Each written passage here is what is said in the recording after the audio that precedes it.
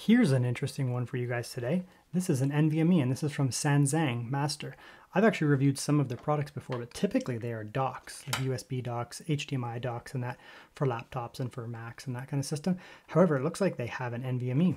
You can see here that it is a Gen 4 drive, 7,000 megabytes a second, so that does denote upper end Gen 4 drive. Of course, it's an NVMe M.2. I'm not going to be able to do super long-term testing where, I blast this thing for 6 months or something like that to see how, what the legs on the what the legs on the device is. But I will do some extensive testing in this review here, see how this thing performs when it's being slammed, when it's full, when it's empty, and just kind of see what kind of performance we can get out of it. I will be using this probably in a couple different devices for a long period of time, various different things. So over time, if there is issues with it, I can come back and comment. I am going to test it in my desktop. You could test this in a laptop, kind of leave it naked like that, or potentially you could maybe fit that in a laptop. It just depends, but most cases you're going to put it kind of naked in the laptop. That's fine. I'm going to test it with its own heatsink built in inside of my desktop. I have pretty good airflow on my desktop, so it should be a relatively fair test. It's not like I run some microscopic, super hot system or anything like that that would give it, basically penalize it. It's almost illegible. There we go.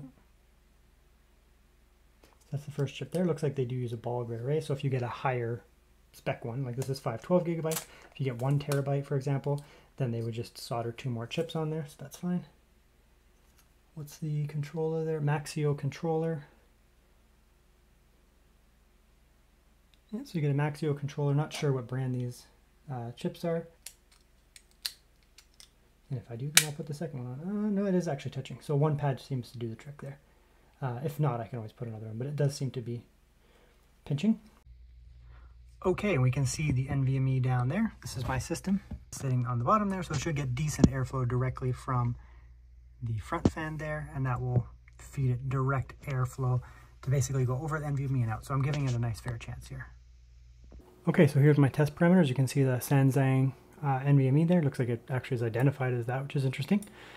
Very good. Brand new, as you can see there, PCI 4, etc. We will come through here, we'll check the temperatures. So we have our temperatures here. We can also check it in here, of course.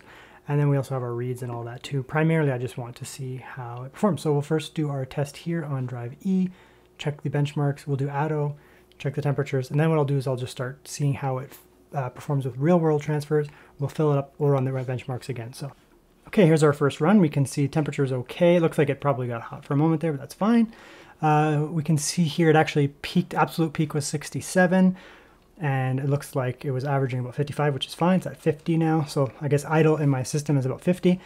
So to be honest, it's fine. You really don't want them to get too hot, but I mean, I slammed it with 2 big benchmarks there, pretty much just went right through them back to back. You can see here the speeds are good, right? They always say like 7,000, but that's about what I'd expect out of this drive here, and the same with idle benchmark.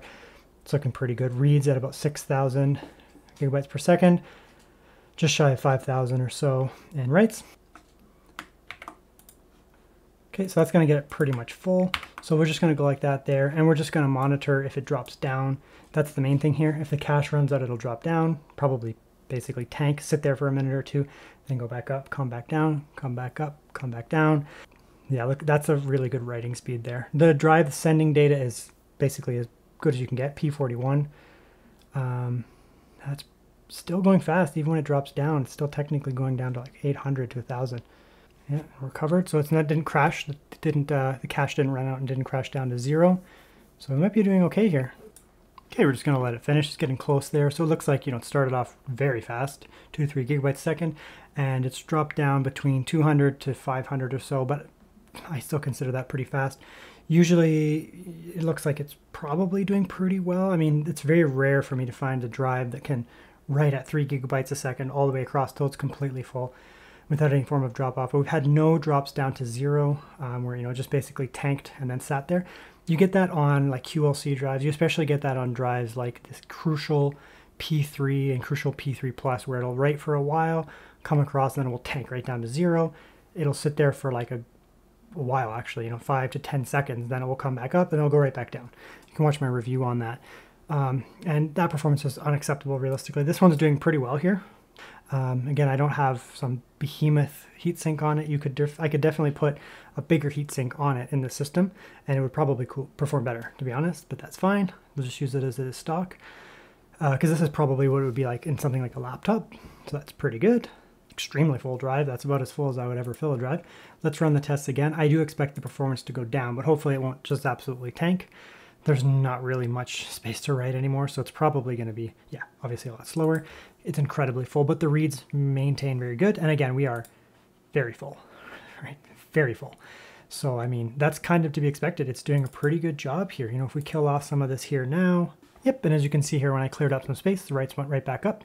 It's not really a cache issue or anything like that. So, I mean, that's that. I don't really need to do much more in terms of the SANZANG NVMe here. It seems good, right?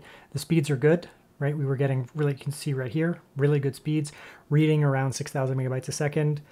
That's about what I expect. Writing around 4,800 to 5,000. That's, again, what I expected of some of the highest end drives you can get there. Very good speeds.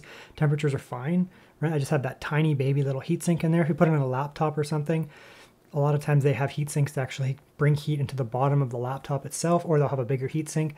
But the one that comes with it does a decent enough job, to be honest. It's fine.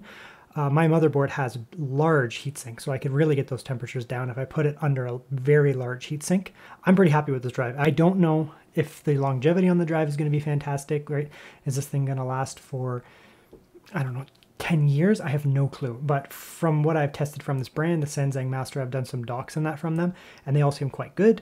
And it looks like they're using, you know, good controllers, Maxio and that, and overall good quality components. So this is a pretty good drive, I would say. So, I mean, NVMe prices are going up, right? Prices are going up quite a bit. Storage is getting expensive. So if you can now buy into one of these brands here, like SANZANG Master here, and save yourself some money, and it seems like it's good quality, I think it's actually a pretty solid buy, realistically.